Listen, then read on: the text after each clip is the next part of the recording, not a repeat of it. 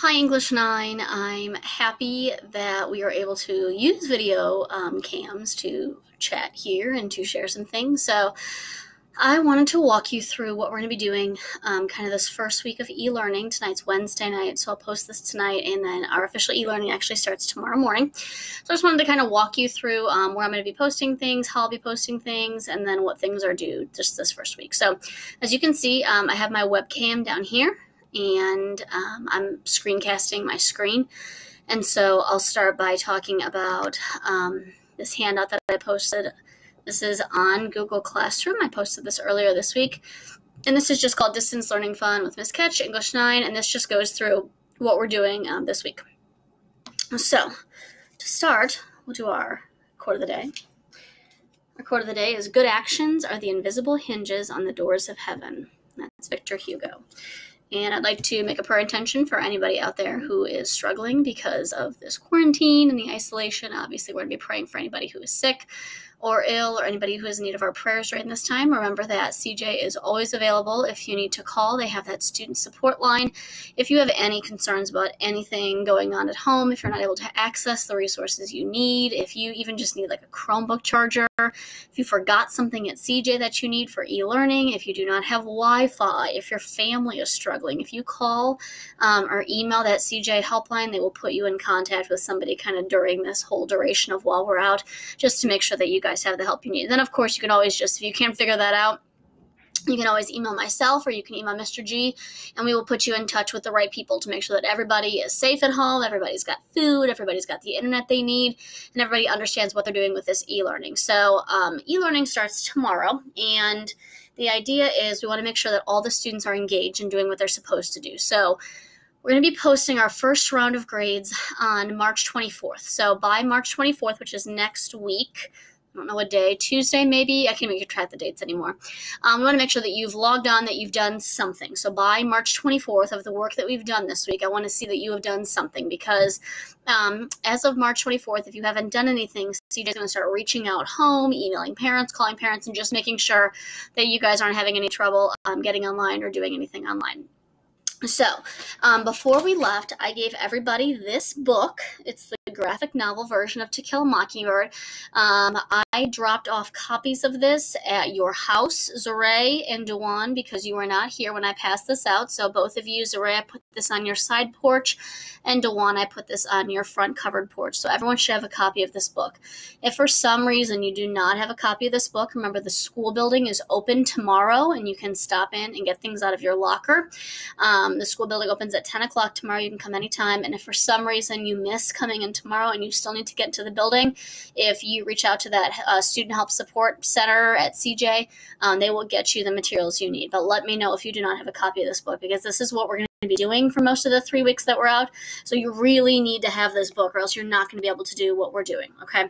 So this is the graphic novel version of To Kill a Mockingbird. So we said the nice thing about it is that it really looks like a comic book. And so when we talk about, like, in this first section, you have to read pages 1 through 51. You're not reading 50 pages, because so much of this book is a comic. Like, if you look at this page, the only squares that actually have words are the ones up here, and the ones down here, there aren't even any words on this page. There are pictures, but you do look at those pictures to kind of understand what's going on in the story, even if you already read To Kill a Mockingbird. So I put this sheet online here about what we're doing. So it says for this, starting this week, and then all of next week, we're going to start reading this graphic novel version of To Kill a Mockingbird on our own. We're going to read pages 1 through 51, which, if you look here, it's not a huge amount of the book. We wanted to kind of start slow, Mr. G and I did. So if you look at the book here, and you can kind of see, it's about this much of the book, so not too much. I posted online an online reading guide that I want you to start working on either as you are reading or when you finish reading those sections. And you can see it looks just like this. It says To Kill a Mockingbird, Week 1, graphic novel reading guide for pages 1 through 51, which in the book version is chapters 1 through 4. So I said at the end of each week after this is due, I'll post a video on Google Classroom that reviews these questions. You must turn this back into Classroom. Don't wait for me to post that video with the answers, because I'm typically not going to do that until after the assignment is already due, okay? This is due into Classroom not this Sunday, but next Sunday. So this assignment is due not this Sunday, but next Sunday. And so you can just see here, these are the questions. You're going to type in your answer, wherever your answer is. I made a copy of this for each student in classroom, so everyone has their own copy. You don't need to make a copy of it. You don't need to ask me for permission for it. If you just go into class, everybody has a copy of this assignment, all right? So there's that. The other thing is that we're going to continue working on grammar. And so you can see on here that we're going to work on these IXL activities that I posted here. These just continue the grammar that we started earlier this year. For some reason, you already did these exercises and you need some new ones. Just send me an email and I'll send you some new exercises. We're going to be working on level J, and we're going to be doing exercises Z2, 3, 4, 5, and 6. If you have fewer posted, Mr. G might have changed a few things for you, so you're not doing as many. So just check and do the ones it tells you to do.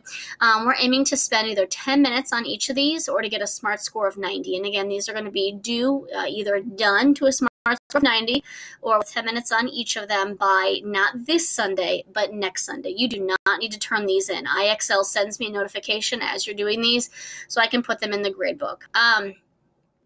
I don't know if I put this on here or not. Okay, yeah, I did. So it says, what else should I be doing on a regular basis for this class? Try to read, right? If you're not reading To Kill a Mockingbird, try to read something, whether it's a magazine. Just keep reading. I think one of the ways we want to make sure that you don't fall behind here, one of the ways to do that is to make sure that you're continuing to read something, even if it's like your little siblings' books or something. I also need you to continue checking your email and posting on Classroom. You'll see I posted on our Classroom page. This is my other class. Oh, no, this is us. I put on here, I'm going to leave this thread open for questions. When you comment on here, I can come back. It'll send me an email letting me know you commented. And then I can come back and I can give you the answer. So you might say here, like, Miss Ketch, when is the IXL due? And then when you post that, everyone in the class can see it, and then I can come in and respond, and everyone can see it. So instead of waiting for me to get back to you, maybe another student can respond and help you. If you see somebody post something and you know the answer to it, feel free to respond. Obviously, it goes without saying, whatever you post on here has to be appropriate. You know who you are. Okay. So here's the thread question. I'm going to leave this thread open. Here's the reading guides posted. Here is the plan. If you want to go ahead and work ahead for whatever reason, if you want to keep reading this book because you like it, go ahead and keep reading. We are eventually going to read to the end of this book, regardless of when we go back to school. Obviously, we have no idea when we're going to be back to school. And it might not be for a while. And so we're just going to continue this plan. Mr. G, I have a plan that'll go all the way through May if we need to. And so we're going to continue to keep reading this book. So if you're interested, don't feel like, oh, I got to page 51, I'm going to stop for now. Like, if you are interested in the book, you know, keep reading it. Keep reading it. I'm trying to think if there's anything else I want to tell you. I want to show you my cat. Hang on, let me get my cat.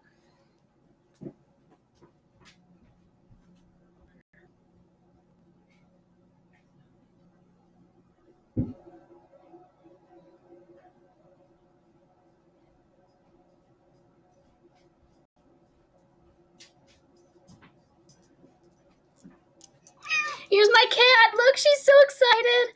Say hi. Say hi to my 9th graders. Hi. Oh, she's not happy. Okay, bye-bye.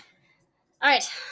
Again, email me if you have any questions or concerns, or you're not sure what we're doing, and I will help you out.